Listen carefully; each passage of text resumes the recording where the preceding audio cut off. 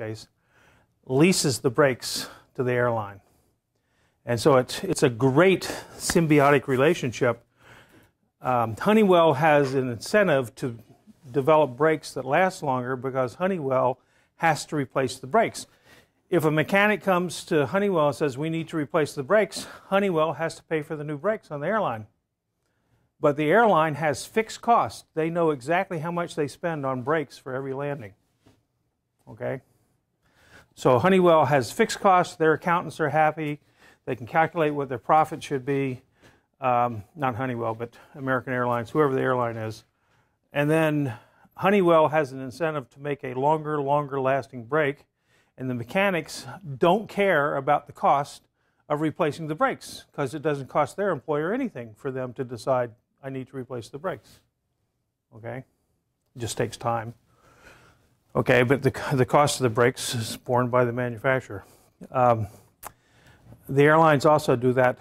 For example, airlines now lease the engines on the aircraft. They call it power by the hour. And the airline knows that for every hour that engine is operating, and you have to keep a log of every minute the engine is operating, they have to pay so much money to the owner of the engines. And the owner of the engines could be General Electric, it could be Chromalloy gas turbines, it could be a number of people. They're responsible for maintaining that engine, repairing that engine, and they lease it back to the airlines. Well, the same thing, most of the aircraft you're flying on are owned by some big investment company. American Airlines typically doesn't own that aircraft. They're leasing it. They pay a certain amount per month or per hour or whatever for the engines to one company, for the airframe to another company, for the brakes to another company, and it actually is not a bad system. It's sort of like Zipcar, right? You're renting the car, right? So anyway, that wasn't what today's lecture was going to be about, but I appreciate the digression. And what's your, Matt, right? Jordan Charles. Yeah. Okay. So Jordan's going to give a talk on why everything I said about $2 a pound savings is wrong for the BMW, right? For electric vehicles. For electric vehicles. And how they changed the rules because of different constraints, okay? And I'm just glad that I talked about collateral weight savings because that's his story is basically about collateral weight savings on batteries, right? So I just stole your thunder. Okay. But it's a great presentation, I thought. In fact, I was going to tell you you ought to think about writing a paper on it. Seriously. You know, I haven't thought about exactly where you publish it, but it's an interesting story. And you certainly have quantified it more than the Wall Street Journal would quantify it. Okay? And there's nothing wrong with having assumptions as long as you state what your assumptions are in a paper. Many people don't bother to state their assumptions, and then you run into problems. Okay, anybody have any questions before we begin? So the last time, and I couldn't really think of a summary of last time, it was sort of a recitation on competition among materials for water transport and then gas transport. And I actually showed this, but it was the end of the hour, and I didn't pass it around. This is a piece of corrugated stainless steel tubing. There's about 6 billion feet of this in the United States through many people's homes and the newer homes, and as a replacement in older homes. It's got polyethylene. This particular product has polyethylene yellow plastic. It's not supposed to be for insulation. The yellow is supposed to identify it for gas piping. There's another company who makes little connectors like this for 40 or 50 years, and they paint it yellow. Okay, this actually has a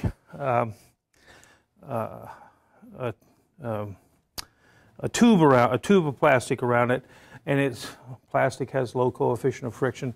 You can pull this through the walls, okay, and the corrugations don't get stuck on the corners as you drill a hole through a 2x4 or through a steel I-beam or something. So it does have a function other than just provide color. It does also provide electrical insulation, so you hopefully don't short out to it and arc to it from your household wiring. But in fact, if you have a small manufacturing flaw that you could never even see even under a microscope, if you have a very high voltage discharge, in this particular one, Actually, we actually probably put a little copper wire through here. But there's a very small hole, and the electricity went through that small hole, and you can't see it here. I'll pass it around. Created a hole about 10 times the diameter in the steel underneath. The electricity doesn't attack the plastic, but it doesn't take a very big hole for all those electrons to get through the plastic. But once it hits the steel, it melts it. Okay? This also occurs on aircraft wings. If you paint an aircraft and lightning hits the aircraft, the paint can actually focus the lightning energy, and it can take 10% of the energy of lightning stroke to perforate the wing on an aircraft. What's the problem of perforating a wing on an aircraft? Fuel. Your aircraft wing is actually your fuel container. Okay? It's your structural wing for support, but it also contains fuel. So they do lots of tests at Boeing and other places. In fact, I had a student do an internship at Boeing, and she was working on lightning strikes to aircraft wings, although she was doing composites. They already know a lot about what happens when you hit an aluminum wing that's bare or a painted aluminum wing. If it's painted, and the two things are different, just putting a coat of paint on it makes a big difference in how the lightning attacks it.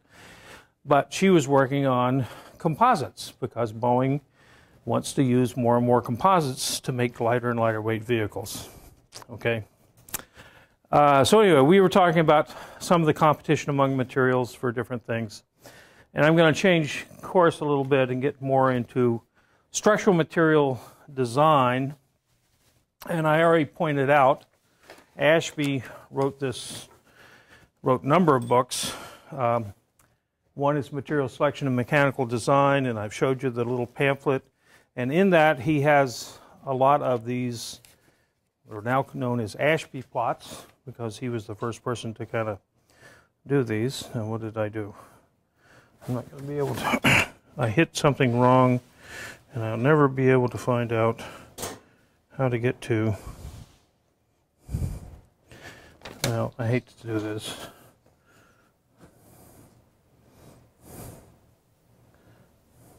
I think the only way to do this is to turn this off and turn it back on to get me back to the home page that allows me to expand and contract things.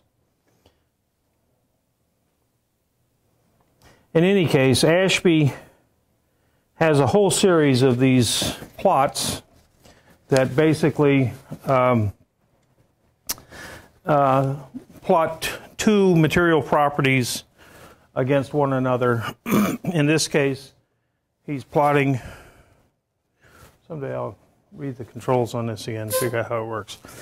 I did it actually twice, but nothing's very simple anymore. I like the days when we just had little mechanical switches I could figure out.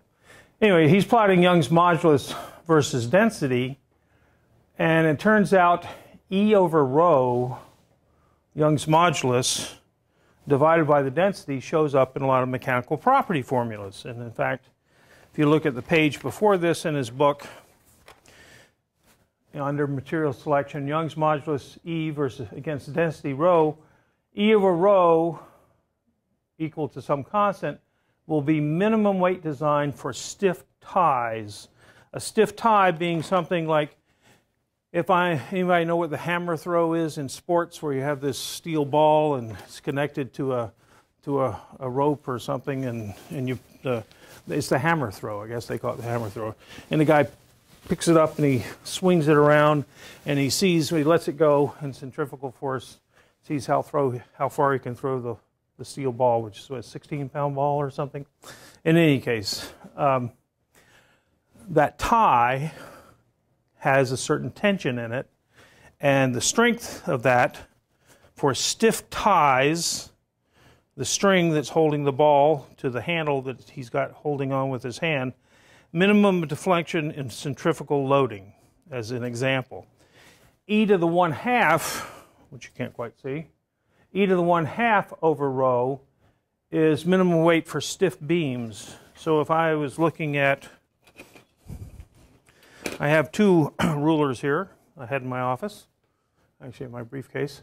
This is a very thin plastic beam. This is a Also a thin beam, actually same size ruler, but this one's got a magnetic stripe on it. It's a lot heavier, and you can see this one sinks under its own weight, okay? Like a diving board, this one's stiffer, even though it's thinner. It's a different plastic. This one is heavier, basically. And so you can have stiffness.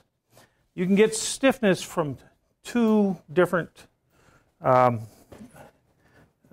properties of a material. One is Young's modulus, which is a property of the material. It's related to that Lennard-Jones potential and the bonding between the atoms and how strong that bonding is. The Young's modulus is the second derivative of that energy potential minimum.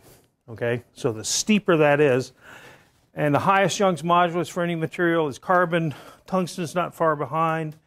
That steepness of the Lennard-Jones potential. This is energy of bonding versus distance radius between the two atoms. And the steeper it is, the sharper this curvature, the higher the melting point, and the melting point is basically related to the depth of that energy potential well, and the stiffness, the Young's modulus, is proportional to the curvature, sharpness of the curvature. Tungsten and carbon, carbon being diamond, are the two of the stiffest materials we have.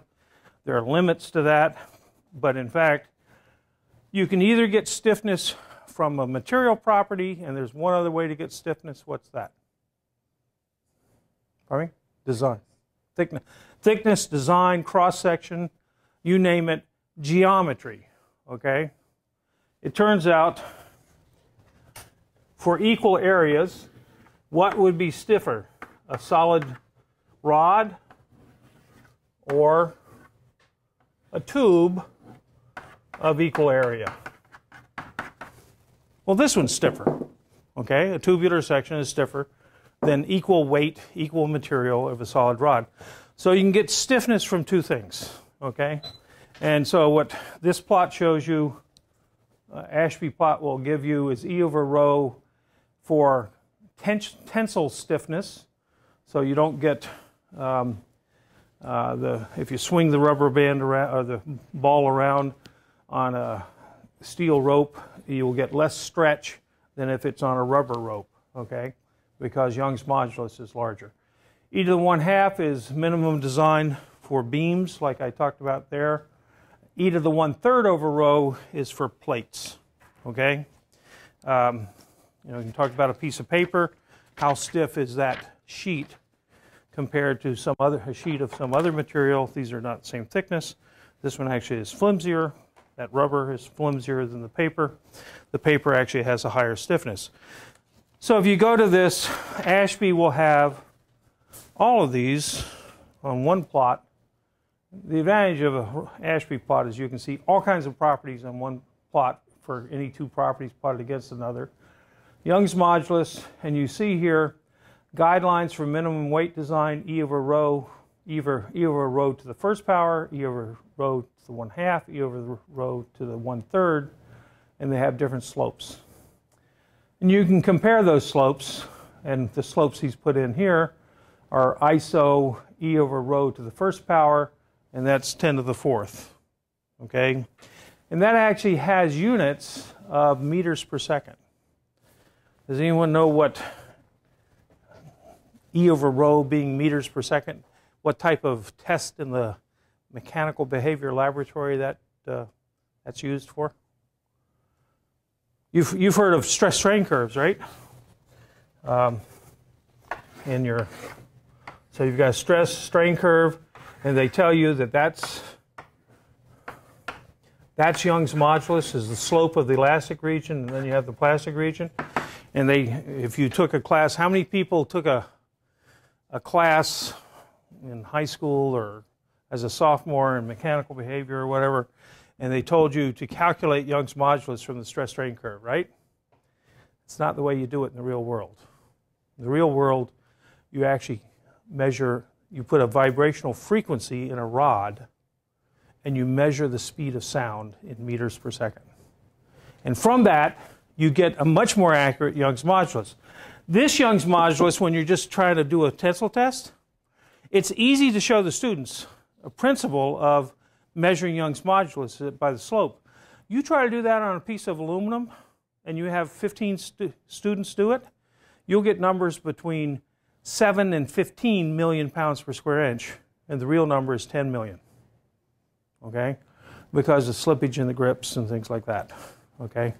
So it's not that easy to measure Young's modulus unless you do it by frequency, okay? In fact, in steel mills, they have little machines. You take a little strip of steel that you cut out, and you slip it into this machine, and it measures the speed of sound in that steel in a particular direction.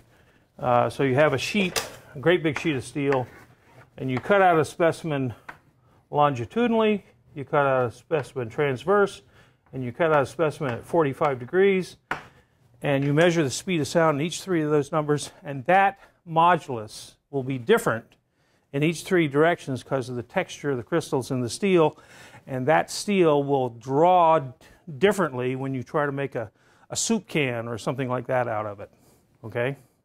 You can predict the drawability of an automobile body based on the speed of sound, which is related to the Young's modulus and the stiffness of that. It's called a modular machine, and if you take my deformation module, I'll go through it. Okay, but in any case, so here's a plot, and the stiffest material is diamond, 60 million, and down here are the metals, and steel is one of the stiffest metals, although tungsten alloys are higher than steels, but the highest is diamond at about 60 million. Here's a composite tungsten carbide plus cobalt. It's really the tungsten carbide. We like to use tungsten carbide as a structural material that's stiff for lots of things, but the problem is, anybody know the problem with tungsten carbide and why we don't use it more often? It costs $10,000 a pound, okay? To form tungsten carbide, you have to have furnaces that go to well above 2000 C, 2600 degrees C in some cases. So this happens to be a tool bit that we cut apart. It would have looked like this. And this is a tool. You would have several hundreds of these on a machine. Have you ever been driving on the highway late at night, on an interstate highway, and they're reclaiming the asphalt? They have a great big machine. This is the tool that's on that wheel that's beating up the asphalt and throwing it back into a trailer to be recycled. And you can wear out these tools in 3 or 4 hours, in which case you have to stop that machine, the mechanic has to go in. You're doing all this in the middle of the night. You're paying people double time to work in the middle of the night on the highway because you don't want to disrupt the traffic. You'd like to have something that lasts for a good 8-hour shift, okay? A lot of wear on that, and it turns out, if you look at the details, this one's been polished better than the other one. I'll pass this around in a second. But if you look at the tip of this particular one, so there was a company, let's see if we can, yeah, okay. There was a company out, I think it was out in Utah, but anyway, there's a lot of people out in Utah who like to work on diamond because there was a guy at General Electric, Tracy Hall, in the 1950s, who developed the ways to make man-made diamond when he was at General Electric Research. But this actually is the tungsten carbide tip. From here all the way up here is tungsten carbide. Looks sort of copper colored, but I'll tell you the reason for that. This is actually sintered diamond. Ordinarily, the tip of this thing would just be tungsten carbide, and it would wear out in 3 or 4 hours. If you could make sintered diamond tips on these things, they'll last more than 8 hours, okay? Because you got more wear because of the stronger material. So I'll pass around, and I won't get into, they did step brazing and other things. I was asked to help evaluate it because one company wanted to know if they wanted to buy this company, and I think they finally decided it was a great product, technologically superior, but it cost too much. So they didn't buy the company. At least that's what I heard at the last. Anyway, so diamond is right at the top, and that's what they were able to put in there as a wear-resistant hard structural material, because tungsten carbide, which was almost as good, would have half or 1/5 the life of the diamond. Okay, so small differences can make big differences when you get to things. This is for stiff materials. Now, what else? I had something else here for stiff materials. Oh, yeah, I had the rongeurs. So once upon a time, back in the 1980s, so this is 30 years ago, I used to do a lot of consulting for a firm down south of Boston. It's been around since the 1830s. It's now a division of Johnson & Johnson. It makes medical instruments. Does anyone know what a rongeur is? I never knew what it was.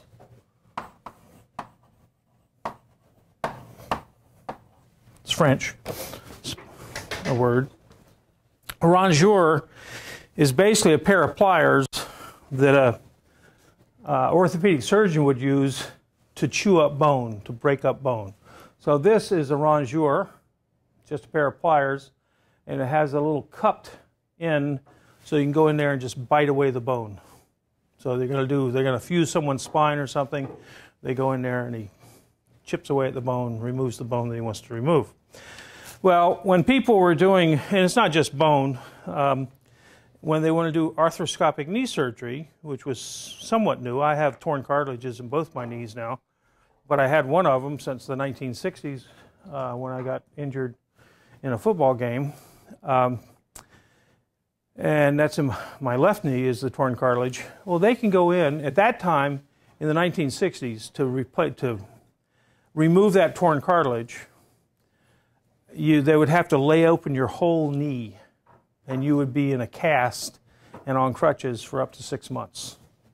Nowadays, you can go in and you can walk out of the hospital that day. You might have crutches for a week or something, but basically they go in with microsurgery. They just put a little, rather than opening up your whole knee, they can go in with micro tools. They put a little slit in there and with a little fiber optic so that the surgeon can see what all the blood and guts looks like in there and try to see what he wants to cut up. He can go in there and he can use a little rongeur to eat away and pull out the cartilage and remove the cartilage that way. Minimally invasive surgery. This is one of the first big applications. The rongeur for that application looked like this, and it's basically a pair of pliers, but it's a sliding mechanism, and the cutting end is down here. So you have a little post sticking up, and this top slides above, and you go in there and just eat away the bone or the cartilage. Okay, that's the rongeur. Well, they try to get smaller and smaller in their tools, and you can see I got a stiffness problem here, right? And they were making them out of steel. Steel's 30 million, and they came to me and said, "Well, what can we make it out of that would be stiffer?" Well, you can go to geometry. You can go to a tubular section, except they were trying to get them smaller and smaller, and tubular sections are larger. So I suggested, they never liked my suggestion, I loved my suggestion, that they consider what else. First of all, there are not a lot of choices. I didn't have an Ashby plot back in 1982 whenever they asked me this question or whatever, but I knew the properties of materials, and I knew my choices were diamond, and I didn't know where I could get a nice long slender diamond like that, okay? But it would be a great tool, okay? Might be pricey, but this is a medical instrument, so you can charge a lot for it. Silicon carbide, I didn't know how I could get any reasonable cost silicon carbide, but if you look in this area at the top, there's alumina. What's another name for aluminum oxide? Sapphire. Here's a piece of sapphire. I'll pass it around. We can grow sapphire. This piece of sapphire was not single crystal. It was grown in a boule that was about the size of a great big beach ball. It took about a month to grow it in the furnace. You put the aluminum oxide powder in a furnace. You take it up to the melting point, which is above 2,000 degrees centigrade, about somewhere between 2,000 and 2,100 centigrade for pure alumina. And you would cool it down very slowly over about 3 weeks to cool it back down to a low temperature like 1,000 degrees centigrade before you'd open up the chamber and everything. It's a ceramic. It's aluminum oxide. Sapphire is another name for it. We could grow sapphire boules like this. Now, a sapphire boule like that costs about $100,000. That was just a chunk. You can saw it into little substrates, and the reason they were making these is because every LED has an aluminum oxide sapphire substrate. Just like a silicon chip on a computer, you have an aluminum oxide sapphire substrate. Doesn't have to be single crystal because it just has to match the coefficient of thermal expansion closely of the gallium arsenide that's making the LED. Okay? So it's a big business now to make all these LEDs, and that's what this company was making all this stuff for. They were up here in New Hampshire. They were selling this technology. Who were they selling it to? China. China gave them like a, I don't know, $300 million order for a bunch of these furnaces. And now, guess who owns the LED manufacturing market because they own the business of making the sapphire substrates? China. And they would slice them up on diamond saws because what's the only thing that's going to cut that? On the hardness scale, the old Mohs scale, which was a kind of what material would scratch another material, diamond was number 10 on the Mohs scale. What's number 9? These are empirical numbers. These are just, is sapphire, okay? Sapphire would scratch anything but diamond. Now, silicon carbide will actually scratch sapphire, but silicon carbide is not a natural mineral. But on the Mohs scale, M-O-H-S, of natural minerals, and at the bottom is talc. Okay, talc is nice and soft. I think it's number 2 or something like that. And gypsum might be number 4 or something. But the mineralogists for 150 years have had this hardness scale. Diamond was at the top. Sapphire was number 2. And I can't remember what number 3 was. We've come up with other things like silicon nitride and silicon carbide and boron nitride and stuff. Some of the silicon aluminum oxides we call sialons, silicon aluminum oxygen nitrogen. Okay, they're fairly strong. So in any case, I wanted to make it out of single crystal sapphire. Now you have to understand part of the business here of medical instruments. This is just a pair of scissors that a surgeon might use to go in there and snip some part of the body or something, or cut suture or something. This, back in the 80s, was a $300 pair of scissors. Okay, it's probably $600 or $700 now. It's brazed on the surface with a cobalt alloy for excellent wear resistance and strength, and maintains its sharpness.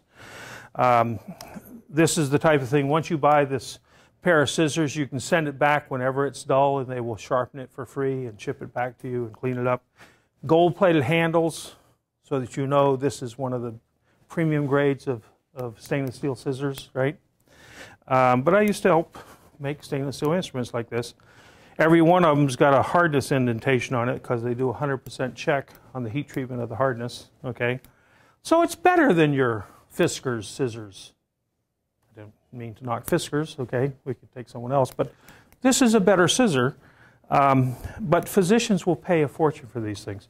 And it turns out some physicians, like I can't remember what the instrument was, Dr. DeBakey, the famous heart surgeon, he liked a particular color, and so they would color the instruments the color he liked because it was just his favorite color of instrument.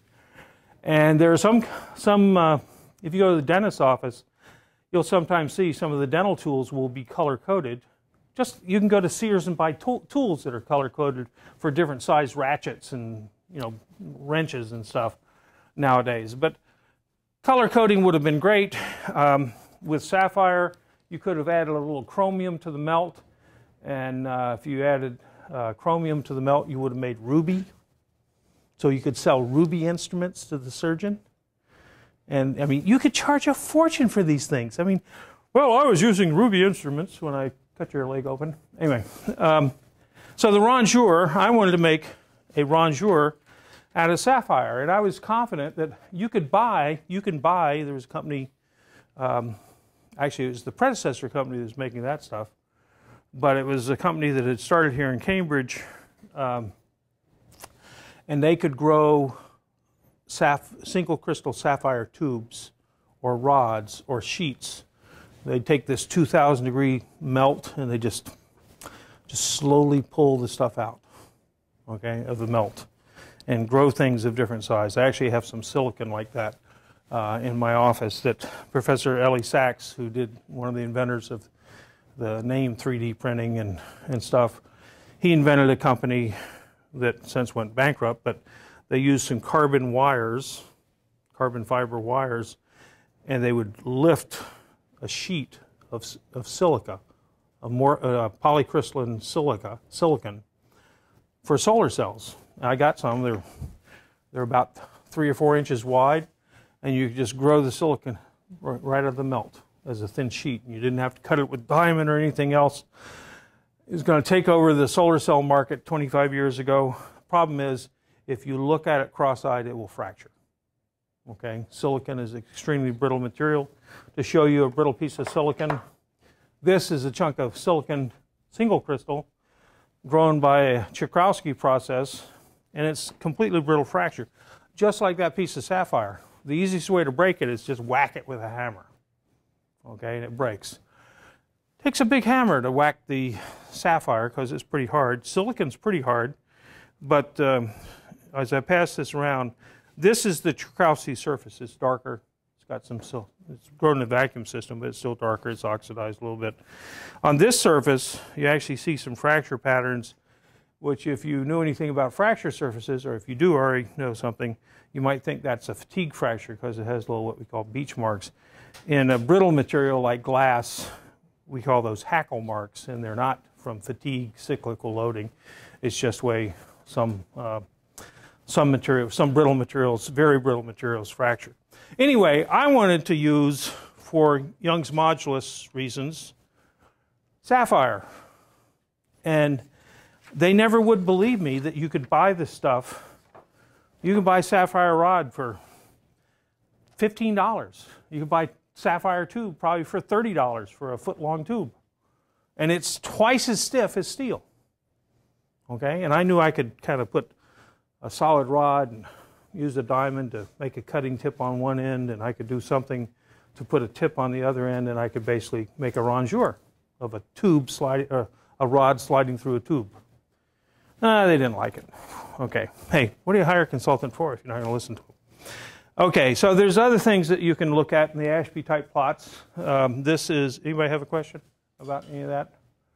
This is, yep.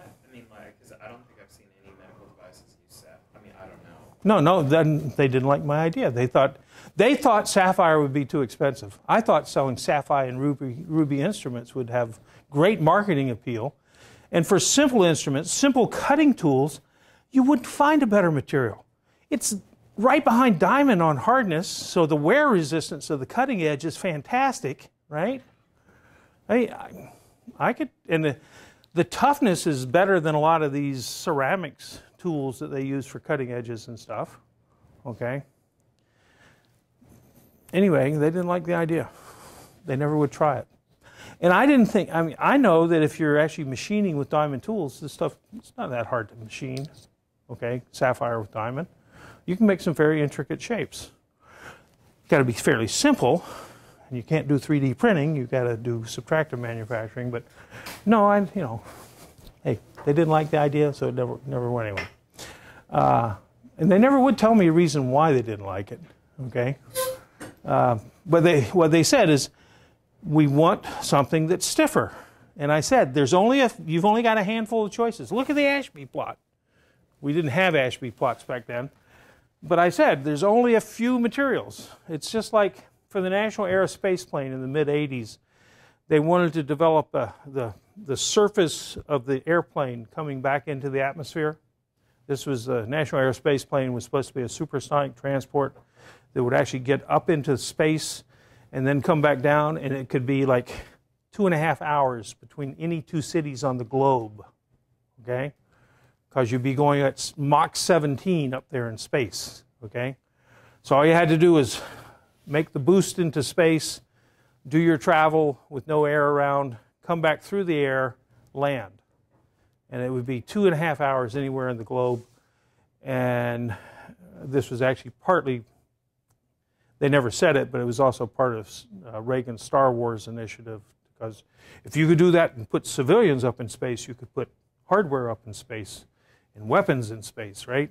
But turns out, if you look at that Mach 17 coming back into the atmosphere, the frictional heating will give you surface temperatures of 3,000 degrees Kelvin.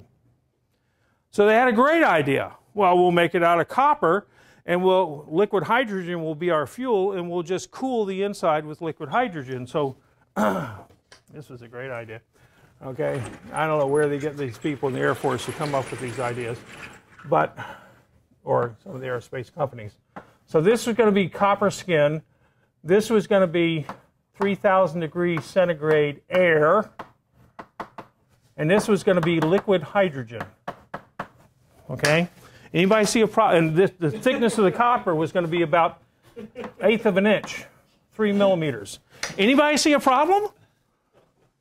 You don't have to worry about lightning strikes, because you have a better chance of just blowing yourself up anyway. Here's the Space Shuttle Challenger all set to go, right?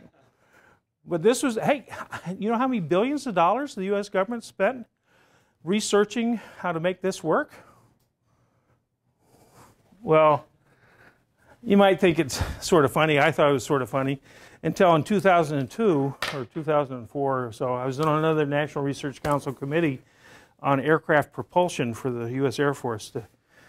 This was a committee, and we were supposed to help advise the Air Force on what materials to use and designs to use for their $300 million a year the U.S. Air Force had over the next 20 years to develop better motors. And they told us, they came in and gave us a non-classified presentation. The Air Force wanted a Mach 17 warhead to fly through the air, not through space, but through the air at Mach 17. And the reason was, this was before they killed Osama bin Laden. This was mid, 2004, 2005. They actually had located Osama bin Laden. And they had 15 minutes to get the ordnance on site. Okay? But they couldn't, I mean, he was gone from that region, within 15 minutes. But if they had had the right weapon on one of the aircraft carriers in the Persian Gulf, they could have, if it went Mach 17, they could have had it on site and blown him up if they had a Mach 17 weapon. Well, what's the fastest aircraft we have right now? It's like Mach 2, Mach 2.5. It's an F-15, F-16 or something like that. And they, burn all this fuel, and their skin is getting hot. Okay. We had Mach 6 or 7, the XR-71 Blackbird or whatever, this titanium-skinned aircraft that flew at 100,000 feet to take pictures of Cuba and stuff. Or the U-2 spy plane that Gary Powers in the 62, you guys wouldn't remember that. But anyway, we built special aircraft, but we've never built anything close to Mach 17. So I knew, and I said, well, this isn't going to be man-rated. No, it wasn't going to be man-rated. It's sort of like a Mach 17 cruise missile. Great, okay. But they also had another goal. Their other goal is they wanted to be able to fly 25,000 miles without refueling. I said, why do you need that? I said, we've determined we will not be able to have bases anywhere except in the continental United States. Well, I'm not sure I realized that. I said, why do you need to fly 25,000 miles? Why can't you just fly 13,000 miles and get halfway, right? And they said, no, we want to be able to take off, do whatever we want to do, and come back 25,000 miles, get anywhere in the earth, and take off and land from the same, from the continental United States.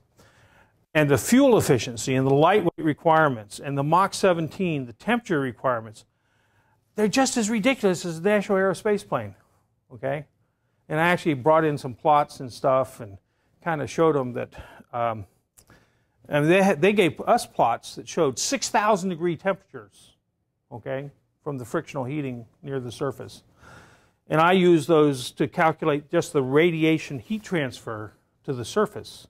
So we're not even talking boundary layers. You couldn't even, leak out a little bit of nitrogen or something on the surface as an insulating boundary layer, because just by straight radiation, which goes through any gas boundary layer, you would be above the melting point of copper or anything else.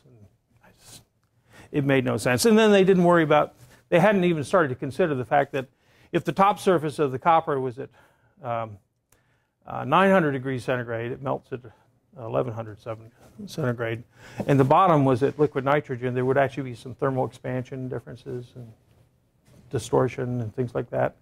Somehow they were going to just design those away. Okay, woo, okay. And we pay people to come up with these ideas. Okay. Anyway, there are other parameters. This is Ashby strength, not modulus, but fracture strength, or yield strength he has here, versus density, because if you have a minimum weight design for strong ties, remember before it was stiffness of strong ties or beams or plates. Now it's minimum weight design, maximum strength for minimum weight.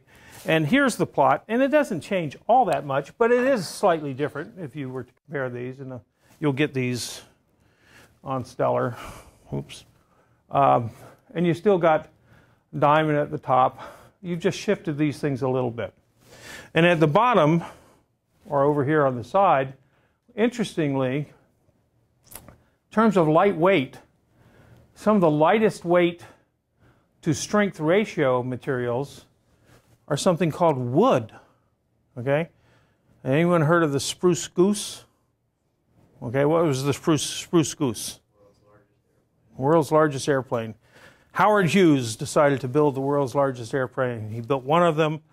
It was on display for years in Los Angeles somewhere, but it's still there? Okay. It's in Oregon. Okay. Is it at the Space Museum in Oregon? I've been there, but it wasn't there when I was there, but must have been moved there in the last 10 years or something. Anyway, so I've never seen the spruce goose, but it's called the spruce goose because you built out of spruce. And if you look on here, I don't know if they have spruce, but ash, the strongest wood is ash. Where does ash grow? A lot of ash grows in Kentucky. And what do we build in Louisville, Kentucky? Baseball bats, Louisville Sluggers. And what are they made out of? Ash. Why? Because it's the strongest wood. Yeah. So this is really tangential, but like, how do they just like? I know a lot of baseball bats made out of maple too. Like, yep.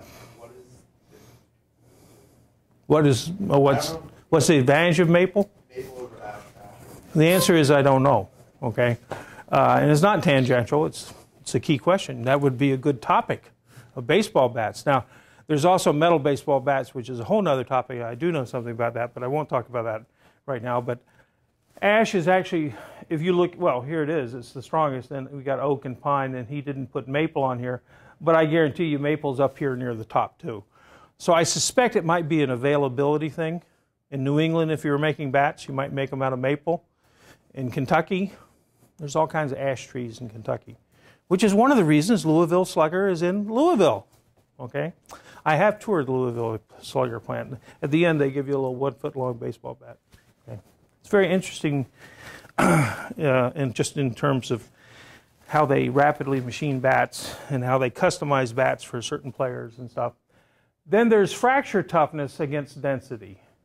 Fracture toughness is this thing that Griffith came up with in the 1920s when he was researching the fracture of glass. And I talked about how brittle glass is. And this is where Griffith found out that things can be tough as well as strong. The original strength person to measure strength was a guy named Galileo. And here's a picture of Galileo's test apparatus. Okay. There it is. He had a beam and he put a weight on it. And this is out of one of his notebooks. Okay. And so he started studying the strength of beams. And this is out of a book called The History of the Strength of Materials by Timoshenko. Anybody ever heard of Timoshenko? What do you know about Timoshenko? I remember, I never heard the name. Yeah, well, you've heard the name because he was a professor at Stanford University. I think if you look on the inside, I think he lived from 1878 to 1972. But he basically, I mean, he was almost 100. He was 94 years old when he passed away. That's down here at the bottom. But Timoshenko was kind of Mr. Mechanics of materials in the whole country. He wrote books all over the place. If your grandfather studied mechanical engineering or materials in the first half of the 20th century, he would have been studying out of one of Timoshenko's books. So Stephen Timoshenko wrote this book on history of the strength of materials, and we'll probably go through some of that tomorrow or another day. But in any case, Galileo was interested in strength of materials, and I can't remember, where was I? I was talking about, fracture toughness. So we learned in the 1870s, actually even earlier, I'll give some more history tomorrow, or no, on Monday. Monday's the next day of lecture. Saturday, you can have off. Sunday too, take them both off. Anyway, I'll talk some more about that stuff. But fracture toughness is the energy of fracture. Galileo was looking at the strength of fracture, and Timoshenko knew about the strength of fracture. Timoshenko lived through the era from 1925 to the 1950 and 1975, where we really learned about the toughness of fracture, which actually is a much more interesting story than just the strength of fracture to me, because we still continue to learn about the need for toughness in materials. But to give you an example, well, yeah, I got a minute. If you take a brittle material, you'll see me doing this on the History Channel, okay, when I talk about the Titanic. But you can pull on the edge of this material, paper, with pounds of force. If I put a flaw in the material, which is what Griffith was looking at, flaws in glass, it takes ounces. I can lose 80 to 90% of my strength because of a flaw in a brittle material. Whereas if I have a ductile material, like rubber, that is toughness, I can pull on that piece of rubber, and all I do is I don't have a sharp notch, I blunt the notch. And so I get lots of deformation without fracture.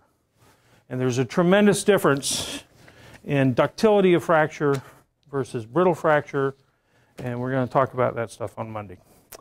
Have a good weekend.